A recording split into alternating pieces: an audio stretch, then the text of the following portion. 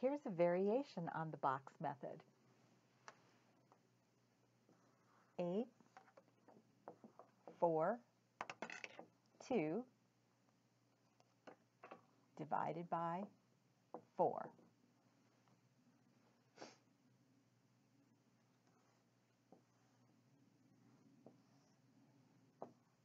We're going to take our divisor outside of the box and put 842 in the box this time instead of along the side as we've done before. And we're going to think, how many times can we take 4 into 842?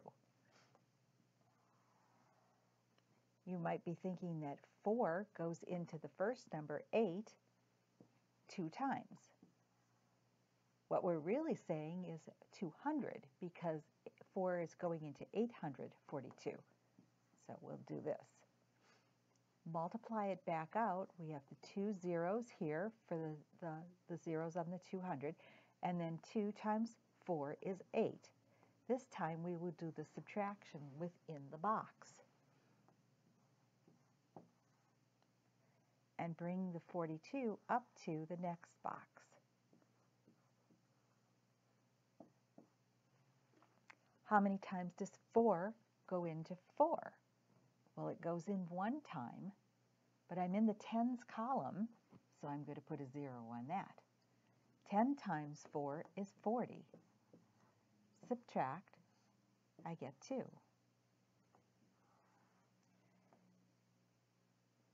2 is smaller than the 4, so I know that I'm finished. This is the remainder.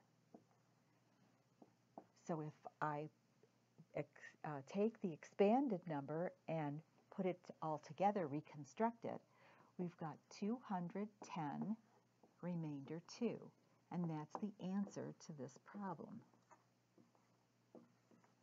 So our subtraction, instead of going along the side like we've done before, happens within the boxes. 4, 7, 9, 3, divided by 9. The 9 is our divisor.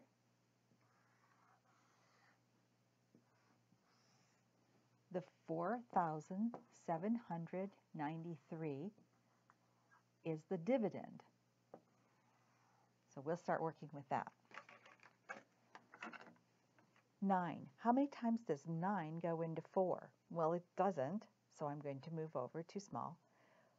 9 divides into 47 5 times. 5 times 4, or 5 times 9 is 45.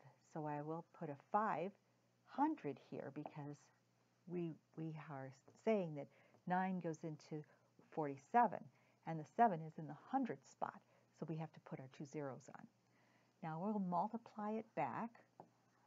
Here are our 2 zeros, and 9 times 5 is 45. And subtract right in the box. 3, 9, 7, take away 5 is 2, and of course the 2 4s are 0. So our remainder is 293, which is higher than the 9, so we're going to bring that to the next box.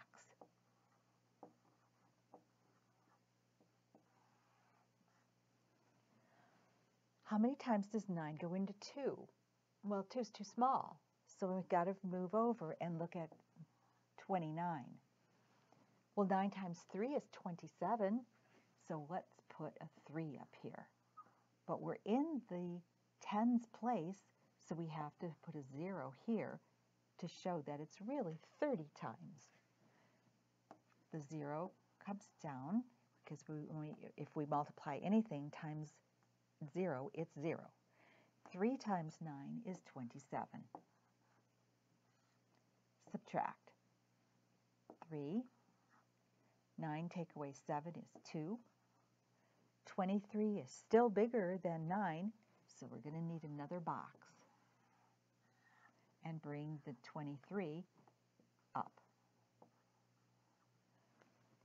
9 will not go into 2. We have to think of some number that is close to 23 now. 9 times 2 is 18. 2 times 9 is 18. Let's subtract. 13 take away 8 is 5. 5 is smaller than 9, so that's our remainder. These are added together, so we're going to take our number and reconstruct it. 532, remainder 5.